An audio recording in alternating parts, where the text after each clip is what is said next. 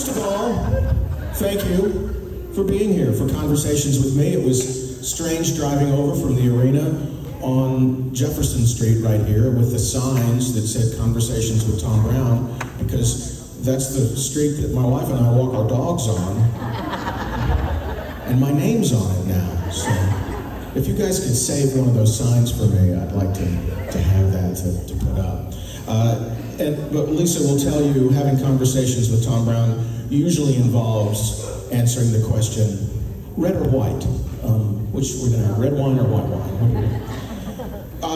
We want to say thank you to our presenting sponsor, Tupelo Convention and Visitors Bureau, and a special thank you to the major sponsors, the Tupelo Elvis Presley Fan Club, Toyota Mississippi, and Visit Mississippi. I know you've heard me talking about that, but those are important people for us. We got some cool things planned for you, some things you know about, and some things that are going to be a surprise. The big surprise will be if it actually happens.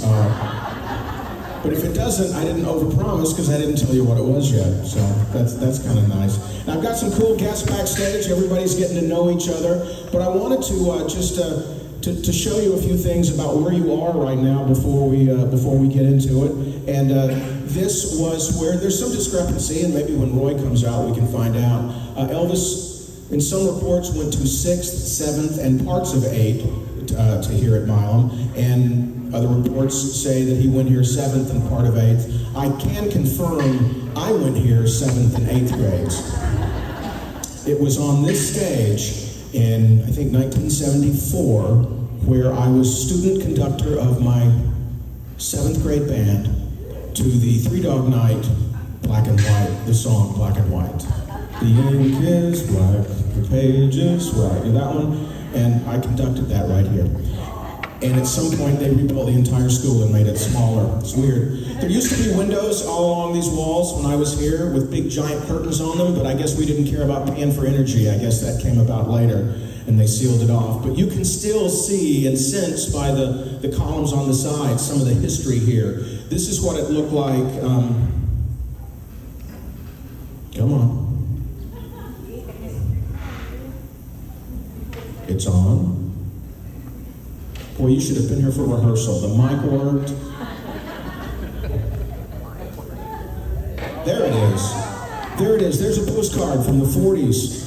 And the door most of you might have come in is the one there in the center with the big white columns on it right there. That's the main door. In case you're wondering, my homeroom was just down the hall on the right here. So but we are glad to be here. And here's one of the reasons that we are here. When I met with Lucia, the new director at downtown Tupelo Main Street, we were talking about what can we do for Conversations. Sometimes we've had it at the Lyric, and it's been fun there, but they've got a play coming up, so they were not available. And I don't like doing Conversations in the arena because it just seems so huge for this. And I said, boy, wouldn't it be a great idea if we could go in the auditorium, either at Milam or Lawhorn, where Elvis, was on stage as a kid. And most of us, if you're not from here, didn't go to school here, you've just driven around from the outside and looked at all these buildings. Well, now you get to be in the auditorium where Elvis, as a kid, was on stage. So I thought that was important, and we're thankful for the Tupelo Public Schools that let us come in. School's out right now, so they're letting us traipse around their building, and we appreciate it. I was here the other day on a sightseeing kind of scout thing, and we were walking down the hall, and I saw this machine.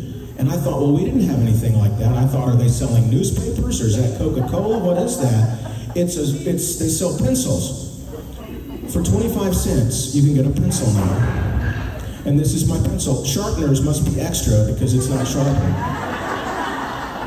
When I was here, maybe when we had a store at school that was it had the 2 doors on it, and they would open the top door, and a student would sell our supplies to us. A student! I don't think those books balanced at the end of the year, frankly. But that's what we've